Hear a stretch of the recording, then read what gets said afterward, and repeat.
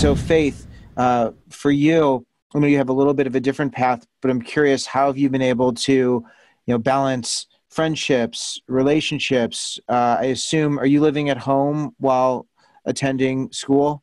Yeah, I definitely have a different experience Yeah. because they all go to universities and I'm community college, and I feel like I kind of did everything in phases.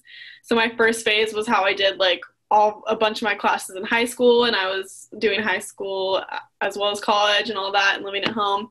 And then the fall after I graduated, I did a lot of online classes. So I was still living at home, and I kind of already knew everyone. I had one in-person class and I kind of already knew them because it was just biology, and Yeah. that for nursing, we were kind of all together as a group.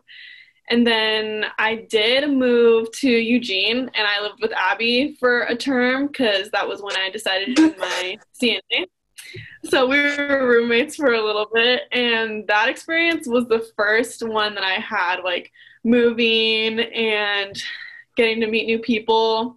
And that was, I feel like, really rewarding. So I feel like if you have the opportunity to, even if you have like a little bit of time, like I did, to just kind of expand your horizons and experience something new, I would definitely take that opportunity. And I feel like my next phase, when I start nursing school, I'm going to be moving to an apartment more like long term rather than just 3 months when I lived in Eugene. So I'm really excited about that.